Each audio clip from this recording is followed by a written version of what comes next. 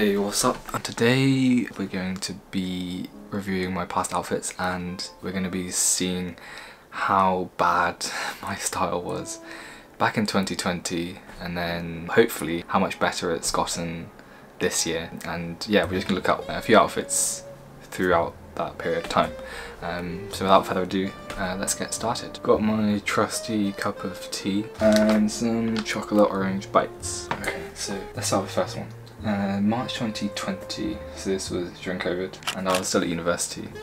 My hair's very different back then. This outfit, obviously now I think it's horrible, but back then I loved because I wanted to wear tight fitting clothes to make me look bigger because I'm quite small.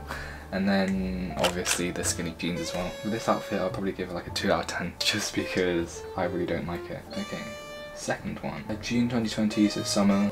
Went to a barn to take some photos with some friends. Decided to wear some skinny joggers, some black skinny joggers with some Ultra Boosts, which I still have today because they're quite comfortable. And then again, you can see that, you know, I wore quite tight t-shirts. This one is the Uniqlo. I can't remember what the sub name for it was. It might be the crew neck, but I always used to buy only XS and S because the goal was to make myself look huge, which obviously wasn't, you know. This one maybe like, you know, it's a bit plain, so I'd say like a 2.5 out of 10. Okay, next one, August 2020. Went to the Lake District here, and this is quite a similar outfit to the last photo that we just saw, except that I'm wearing shorts. And so this one, yeah, the same. Okie dokie. June 2021. So this was at a friend's engagement party, and this shirt that I was wearing was too tight for me. I don't even know why I wore it, probably because it was one of the only shirts that I had.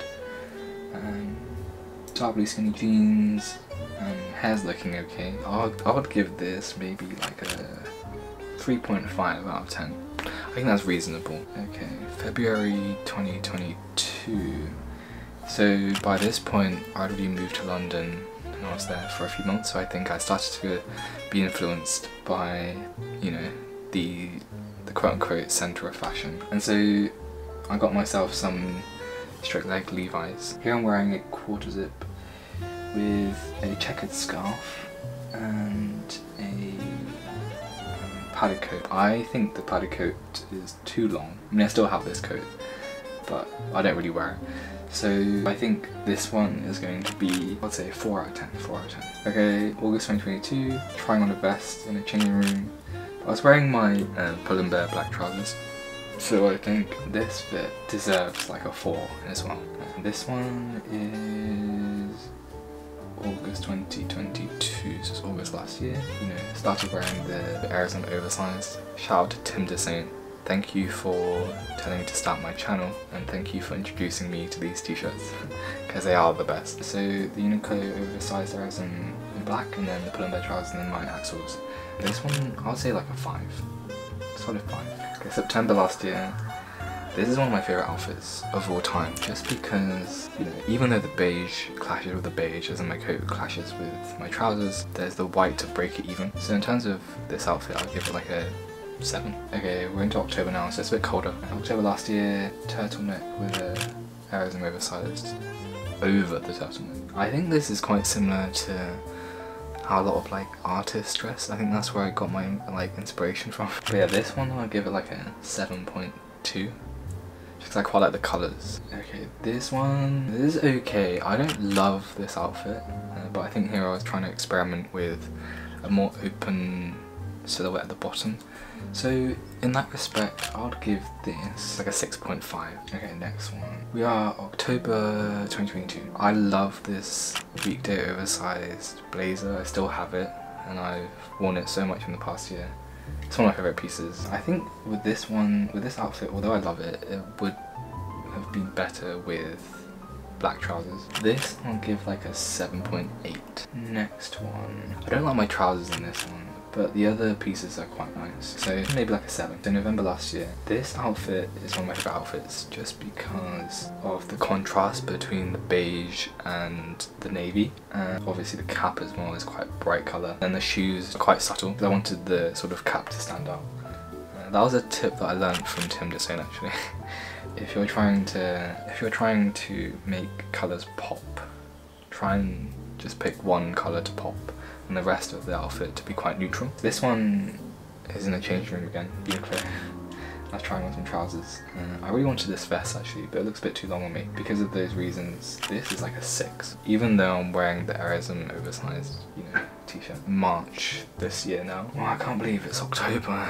That's crazy. I mean, it's nearly November. I love this outfit so much. I'll give this like a 9, just because I was wearing the Izzy Miyake dupes that my friend got me, and then this fleece is one of my favourite pieces from COS. 530s pop out of the outfit, and I'm wearing rings as well. My hair's looking pretty decent. This deserves a 9, so there's no doubt about that, to be honest. In May this year, this one is quite interesting. This one I think deserves an 8, just because it's quite, I'll say it's a little bit out there. It's starting to experiment with like more accessories. Last but not least, this one is from May as well.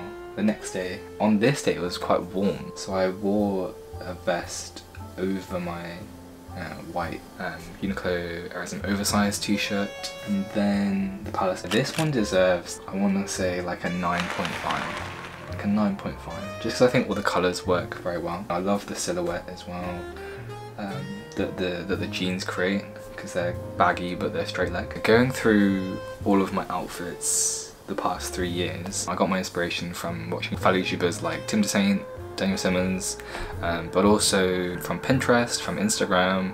I follow like Uniform Display and those accounts like that. So I think it's just a collection of everything, and then also being in London as well. Just the fashion scene, seeing what other people are wearing, seeing what I liked, and seeing if I could recreate that. I want to thank you guys for watching this video. If you enjoyed it, please give it a thumbs up and subscribe and share. It would help me out a lot. So let me know what you thought of my outfits down in the comments below. That would be quite interesting. Let me know which one was your favourite. It might differ from what I think. So yeah, stay tuned and I'll see you guys in the next one. Bye.